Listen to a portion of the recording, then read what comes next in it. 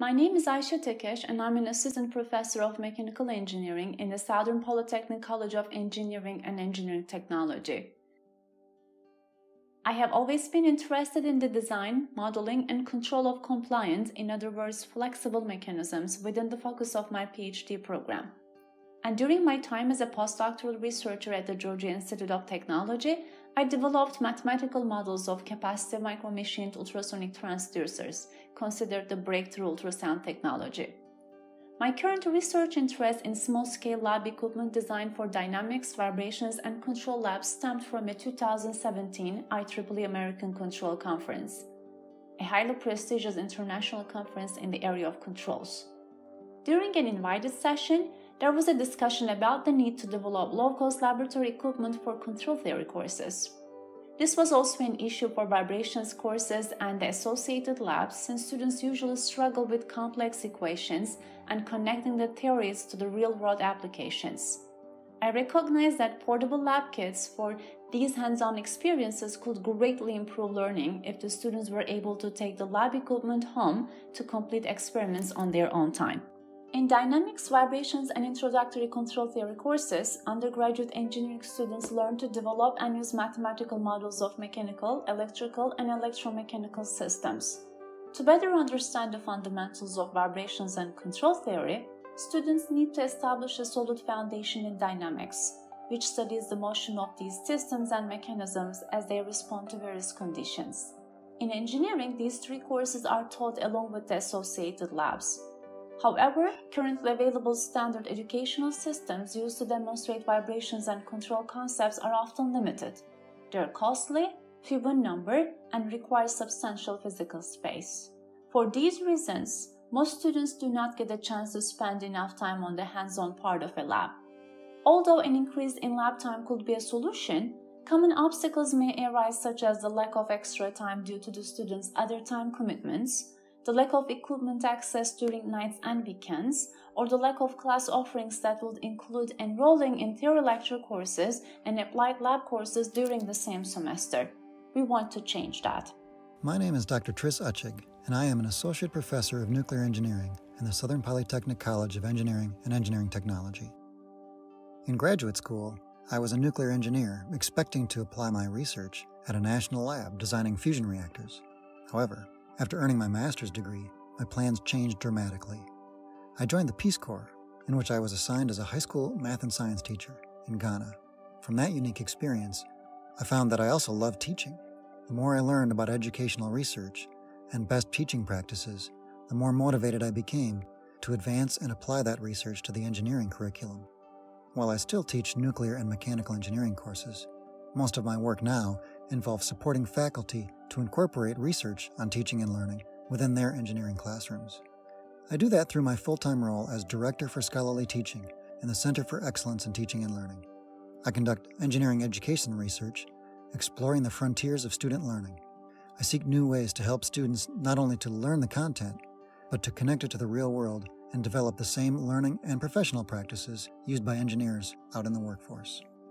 I established my own research team, the Dynamics and Control Research Group, in spring 2017, with an aim to design compliant mechanisms and portable lab equipment. When Tris joined the mechanical engineering department, I was happy to learn that his work fits well with the goals I had for the student-designed 3D-printed portable lab equipment for dynamics, vibrations, and control theory courses and their associated laboratories. So I asked him for a meeting, and at first, we started talking about how to turn the student-designed research projects I was supervising into an educational journal publication. Yes, so as it turned out, our interests aligned perfectly. The research that Ayse was doing had amazing potential for use in the lab, in the classroom, and even for individual students working at home. The research I am interested in connects that hands-on work in building up students' engineering professional skills while also fostering deep learning. Together, Ayse and I bring expertise forming a complete set of research knowledge for use of these devices in support of undergraduate learning.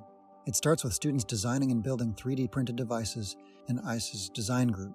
Next, we translate the physical behavior of those devices into carefully designed learning activities connecting to the theory in class or lab.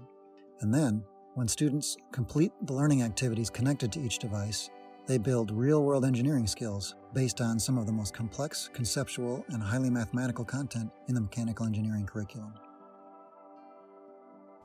Teaching abstract mechanical engineering theories using student-designed 3D-printed lab equipment encompasses a technical research approach embedded within an educational research environment. While the overarching goal involves educational research to improve undergraduate education in STEM, science, technology, engineering, and mathematics, our educational innovation utilizes engineering hands-on equipment that students will design through a technical engineering research process. We have a 5-pronged approach to this process. First, the developed mechanisms are low-cost, light-weighted, and compact since they are 3D printed using thermoplastic polyurethane, polylactic acid, polyethylene terephthalate glycol filaments. Since the model is created using CAD software and posted online, anyone can download the CAD model to 3D print the specific device using a low-cost home-based 3D printer. Second, the idea of using compliant or flexible mechanisms is catching on. Traditionally, when engineers design a mechanism, they prefer rigid parts connected with hinges or sliding joints. But when we look at nature, we see an entirely different idea. Moving things in nature are very flexible instead of stiff, and the motion or displacement comes from bending.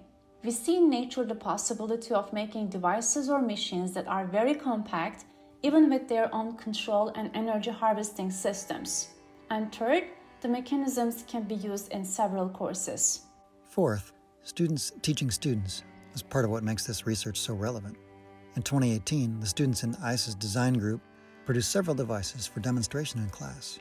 I worked with Ayse to design the learning activities, and in class, the design group students were there to assist students in operating the devices, manipulating them to change their vibratory behavior, and interpreting the data produced by the sensors. We then collected data showing the impact these activities had on student learning and saw encouraging results. As students working in the design lab bring their work directly into the classroom, they make the content come alive in the courses we are trying to impact. No longer are students simply doing the math to analyze a theoretical system. The activities students lead and participate in are designed to be active, hands-on, and process-oriented, which research demonstrates can increase student learning, increase student motivation, and increase self-efficacy and identity as engineers. In short, what we are trying to do is to prepare students to graduate from KSU with all the skills needed for their professional jobs. We are studying the impact of how strongly students develop certain characteristics expected of working engineers from utilizing our 3D printed lab equipment. And lastly, low-cost data acquisition is readily available through the use of our 3D printed lab equipment. The turnkey systems that are usually installed in lab spaces are purchased with integrated software and instrumentation ready to collect data, making it easy for the students. However, the students do not have the opportunity to develop a deep understanding of connecting sensors to the power source and data acquisition system. And, since these turnkey systems are not designed for use in classroom demonstrations or for short hands-on activities, opportunities for student learning through concrete hands-on experience with the equipment is restricted to very basic manipulation or even to pure observation. With the coronavirus pandemic, the spring 2020 semester moved to online instruction, leaving professors to quickly prepare for a virtual environment they were not anticipating. Whatever the circumstance, engineering labs still require plenty of hands-on learning. The usage of our 3D printed lab equipment is the ideal solution since it can be used in various environments. Students can perform lab work at home and get hands-on experience through the lab kits that can be mailed to their homes or picked from campus for usage at home. Through it all, my number one priority remains the same. My students, having engaged in research, will be better prepared for future careers both in industry and academia. Students are attracted to the project not only because of Ayse's boundless enthusiasm, but also because they love working on these projects, as they see their skills in critical thinking, problem-solving, and engineering design are all elevated far beyond what one normally can achieve with traditional classroom learning. We hope to transform how faculty facilitate student learning of vibrations and controls content throughout the mechanical engineering curriculum, from well-designed learning activities in the classroom to hands-on experimentation in the lab, and even to studying at home.